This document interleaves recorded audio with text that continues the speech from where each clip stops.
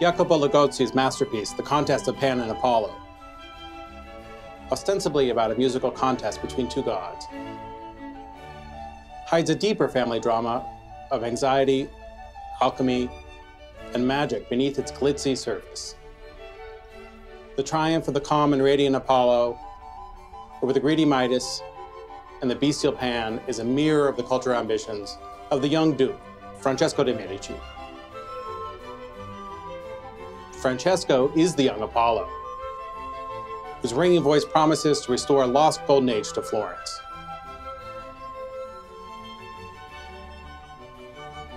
This splendid drawing was likely commissioned by Francesco himself as a 2-scale model for a golden tazza, of the kind Midas could only dream about.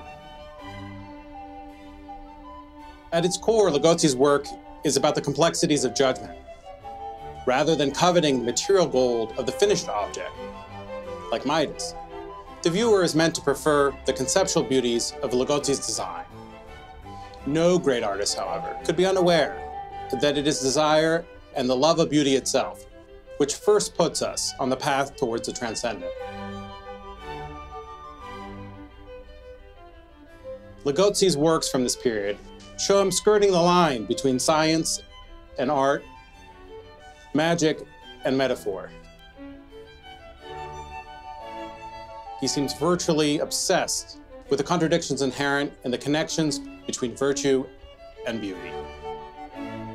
His exploration of these themes in such works as The Gluttony and Avarice demonstrate how at home Ligozzi was in the uncomfortable territory between our revulsion for the images being depicted and the beauty of their depiction.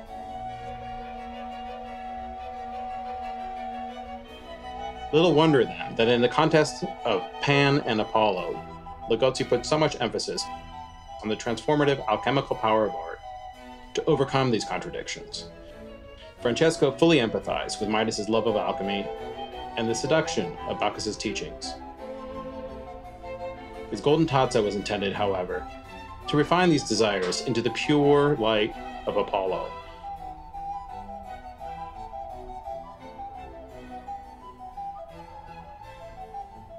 By contrast with his illustrious ancestors, Lorenzo il Magnifico, who identified with the god Pan,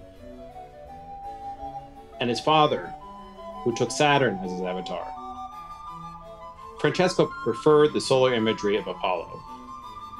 This association implied the final alchemical stage in a return to glory, the full completion of the Renaissance of Florence.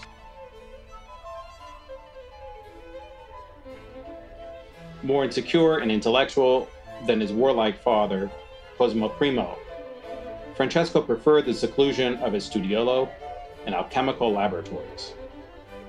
The final conversion of Florence from a republic into a duchy was not to be won by him on the battlefield, but could perhaps be accomplished on the field of cultural achievements and occult practices. Like the ancient gems and cameos so coveted by the Medici, this shield captures the power of Apollo for its bearer.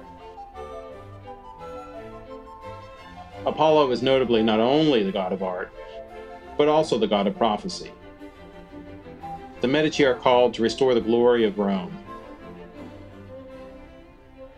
In this work, Ligozzi has effectively created a solar talisman in the tradition of Marsilio Ficino.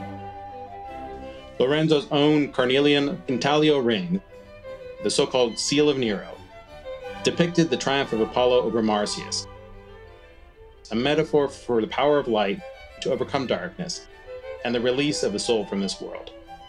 If a ring had that much power, how much more power could be wielded through the visionary influence of art?